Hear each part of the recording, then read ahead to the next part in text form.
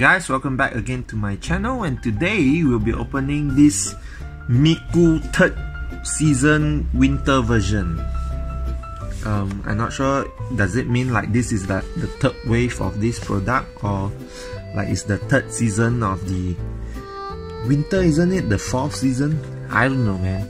We don't have winter in our country. So this is the box. So let's open it. It's not from Ben Presto, it's from TAITO. Just open it up with our penknife senpai.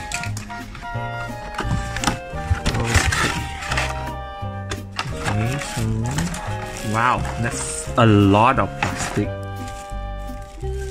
Not very good for the environment. Wow, this is a really nice paint job, honestly. I really like the hair color. I mean, the hair color matching it with this blue, it's not exactly blue, it's like, is it a bit dusty, or is this a texture thing? Some irregularities. Oh, I really like the paint job, really good. The lighting is not doing it justice. There's the legs. Alright, let's go for the hair piece. I really like it when they do this semi-translucent thing. I think I only buy figures, Hatsune Miku figures that has this. Like some of it has like just an opaque, like this is an opaque pink color. That's not very nice. But this is looking fantastic. So we have the stand. I like it when they do a little pattern for the like the base. So a lot of it they just put like a plain color, which I mean it's not very important, but I feel like it really adds value to the statue.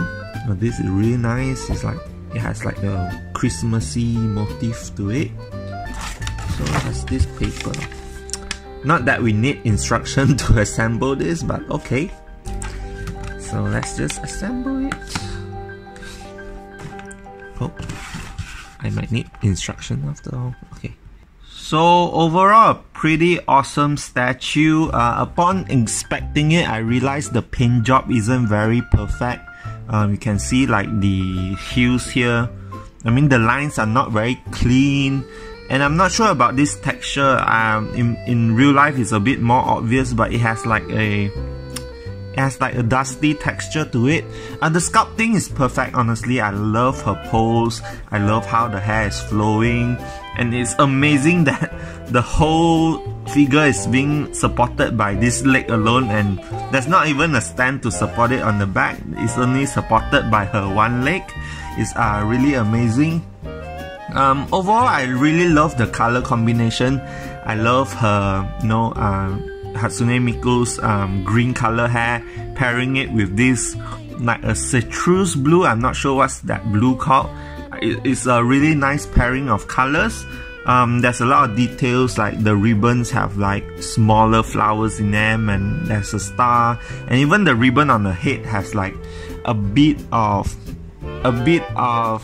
detail to it. So let's just wait for it to spin. Come on, I want to show you guys the ribbon is awkward. Okay, here there's like a rose on it. It's a really nice detail, and I like the translucent part of the hair, and it all goes all the way even to that little pigtail. Is it called a pigtail on the side of her face? So overall, a pretty okay figure.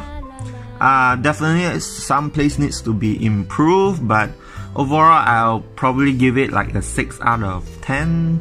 It's still a very nice figure, like you put it together with all your Hatsune Miku collection.